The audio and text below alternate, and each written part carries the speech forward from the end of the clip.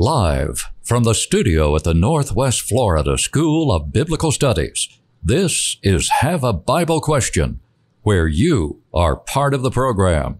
Now, let's go to the Bible for answers to your Bible questions.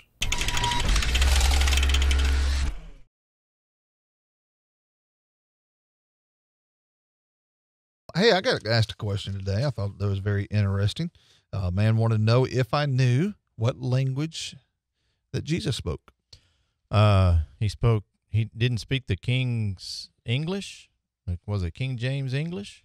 No, he didn't. He didn't use the King James Bible either. What about Paul? Paul didn't speak or write King James English? No, not at all. I'm confused now. We say that jokingly, but a lot of people forget that it's not English language. But I was answered him. I said, well, it would have been the Greek language, and he was like, "Hey, you got that right." I was like, "I hope I did." I always hate it when they test the preacher, type thing. When you stop and think about it, that is kind of interesting, to think that Jesus spoke Greek, and that now he also spoke Aramaic as well, and Hebrew. He could speak Hebrew, but you see that in Paul.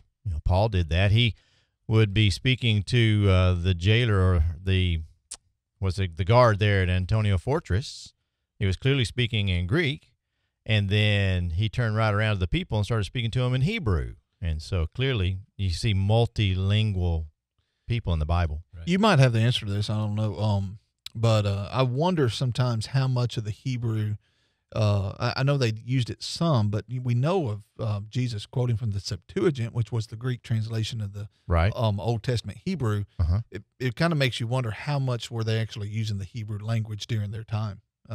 We know it being the language of the Hebrew of the Jewish people, but obviously they were using the Greek a lot. Using the Greek a lot, and I believe in the synagogues and in a lot of the Jewish worship that they were doing, they were speaking Hebrew.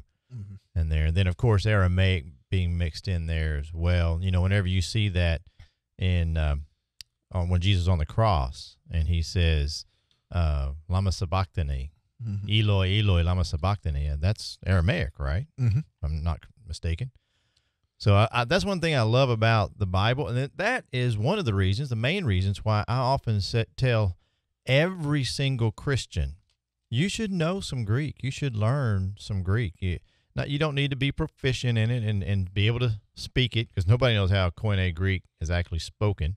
But you should know some of the main words and some of the main ways it works and things like that. But then the question comes, how do I learn some of that? There's some references. I always encourage people. Strong's Concordance is a good one to have, and you can get a digital version online for free. That's right. It's something though about picking up that big old book and being able to look up words in it. But if you have that, a Thayer's that is numbered to Strong's can be useful, as well as being able to a Vine's expository dictionary. Yes, that's a great one. I love that. And so people say, "Oh, I'm not going to learn Greek." Well, you don't have to really learn Greek. No. You just know how to look these things up. I was able to show somebody a word earlier, and show them the compound, how it was able to give a better definition. I was thinking about in 1 Timothy, I was recording a video for class. It was talking about to put the brethren in remembrance. Mm-hmm. Well, put in remembrance is actually one word. Yes. Rather than, and it looks like it would be separate words with brethren being in the middle of it, but it would really be the idea of put in remembrance the brethren. But that word for put in remembrance, when you look it up, is actually put the legs under something. Wow. And so whenever it's talking about put in remembrance these things, these teachings, is like put the legs under the brethren. That's awesome. So that they can have a foundation upon which to stand. And so it just brings that scripture to light in a better way. And that's the beauty of the Greek. There's so many wonderful little, I call them nuggets like that. There's little nuggets of wisdom in there, like in Romans chapter 12, verse 2, whenever it says we need to be transformed. Oh, yeah. That's the metamorphosis. Word metamorpho. Okay. Where we get our word metamorphosis, which really gives you a deeper sense, an idea of what it means to be transformed, and your mind being transformed. And there it is on the screen, and be not conformed to this world, but be ye transformed by the renewing of your mind. So think about that. that metamorphosized, if you will, of your mind. That's just one of those little nuggets that you can learn from the Greek.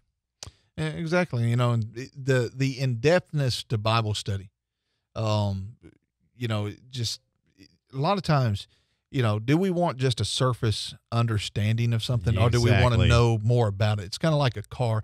Honestly, if I can stick the key in the ignition and turn it and it crank up and drive, I'm happy. But, you know, there's people that say, no, I want to know what's engine in it, what kind of oil's in that engine, you know, and all the details of it. Guyton, the Bible is the most important book in all the world. Why wouldn't you want to know more about that? Exactly.